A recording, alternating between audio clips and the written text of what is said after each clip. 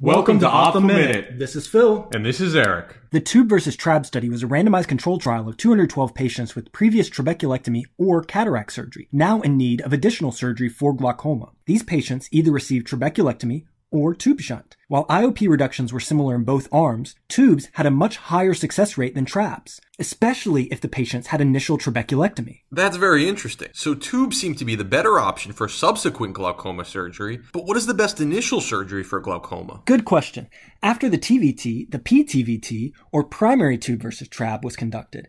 In this new study, TRABS were found to be the more effective initial surgery, but tubes were still found to be safer, especially in patients with pre-op IOP greater than 25. So for initial glaucoma surgery, TRABS were found to be more efficacious, but tubes were found to be safer. Whereas for a second surgery, both were equally efficacious, but tubes were found to be safer. You got it.